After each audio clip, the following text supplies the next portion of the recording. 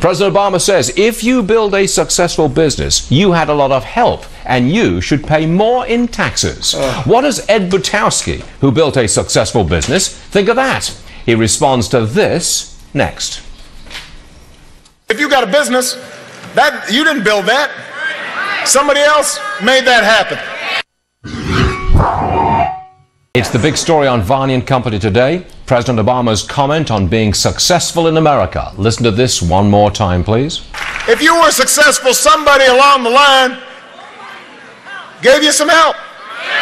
There was a great teacher somewhere in your life.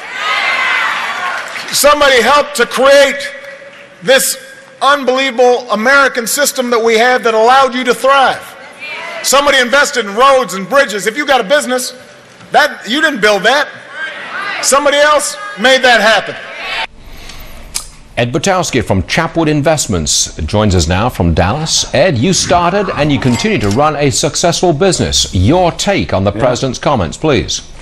I mean, I'm just speechless. I mean, basically what the president did, he just spit in the face of every American who goes to work every day, entrepreneurs that take risks. I mean, I sat there and I worked my tail off, Stuart, and I don't remember any government agent nearby watching me and helping me grow that business. Quite frankly, they're watching and I have to pay a lot of money to make sure that I'm following all the regulations and all the rules. But Stuart, I watch entrepreneurs every single day start businesses with an idea, go out and take risks and grow those businesses, and some of them have become some of the biggest companies that we have in this country today. The government really is a wet blanket on top of most of these people, and we try to navigate around whatever rules and regulations they have. But what we have right now, that's embarrassing that we live in a country where our president said what he just said. If we have a business, it wasn't us that formed it, it was the government. I don't understand why the president should do this. Why does he go after capitalism, private enterprise, small businesses? Why would he?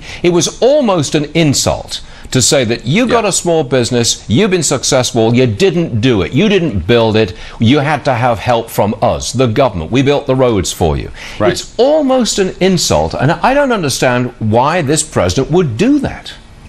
Well, because he's trying to, really what he's doing is he's going after Romney and trying to basically say that Romney might have all of this money, but he got it not because he's a smart guy, it's because somebody else, some mystical being out there did it. I mean, Charles said it perfectly earlier. Where do tax dollars come from? They come from corporations and individuals. Where does that come from? It comes from people and creating the economy and growing the economy. Those bridges and roads, where did that money come from? It came from people like you, Stuart, and me, and everybody watching this show right now. For the president to say that it came from somewhere else, although right now they're printing a lot of that money, aren't they? But to say that those tax dollars just came out of the sky is not true. It came from people like you and me and everybody else watching right now, working their tails off every single day to make this economy work, and we don't need to have him literally spit in our face and tell us what we're doing is not worthy. You're all fired up there, aren't you, Ed?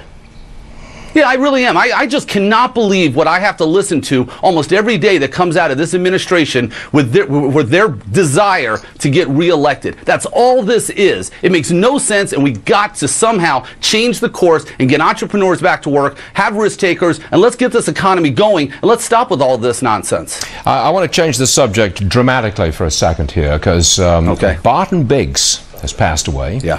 He was 79 years old. I think he was the co-founder of one of the very first hedge funds back in the mid-1960s, as I recall.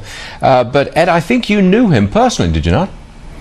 Yeah, I did. Barton Biggs was one of the great minds on Wall Street. Anybody who was in the business in the mid-'80s up and through, really, actually, he stayed in the business for quite some time. He was running a hedge fund recently, but he was the chief strategist at Morgan Stanley. And he was a great thinker. He usually went against the grain. He said what was on his mind. And I think a lot of us need to learn that in the business, because Barton Biggs was one of the guys, when he spoke, everyone listened. Brilliant man, a great person, who was in our business, and he's going to be really missed for many years to come. Yeah. A lot of people are very sad by his passing. He was a great guy. I do agree. Straightforward honesty is a wonderful thing, and he will indeed be missed for that. Ed Butowsky, always a pleasure. Thanks for being with us today. Thanks.